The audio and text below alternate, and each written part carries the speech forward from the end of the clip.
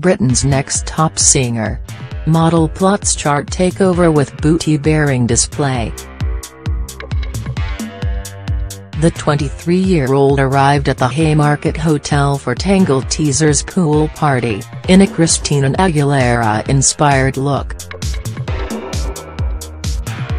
Serving seriously dirty throwback vibes, Talulah opted for red and black assless chaps, leaving almost nothing to the imagination. However, it seems her X-rated outfits aren't the only thing Talulah is taking from Queen Stina. Inside the bash, she let slip that she's set to embark on her own music career.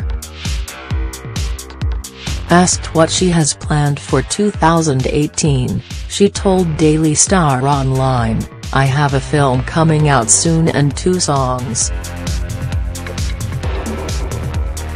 I have a film coming out soon and 2 songs." Talulah-Eve. It's not known when Talulah plans to drop her music, but with Rita Ora's second album appearing to be put on the back burner and Cheryl's comeback single also rumoured to have been pushed back, the time couldn't be better for the wannabe British chart topper.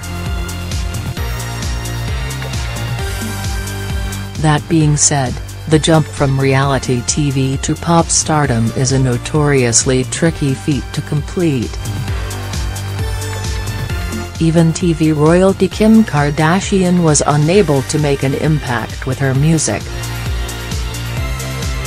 In January 2012, the American gal released Jam, Turn It Up, however, it failed to chart on the UK's official chart or US Billboard Hot 100.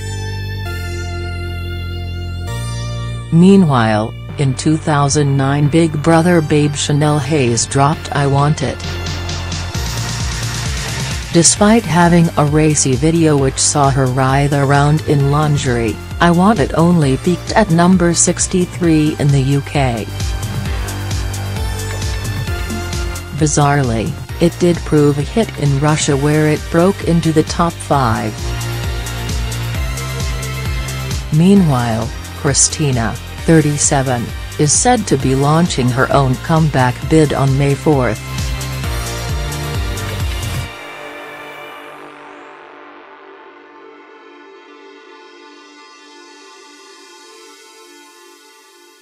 According to US publication Page 6, she's even teamed up with controversial rapper Kanye West.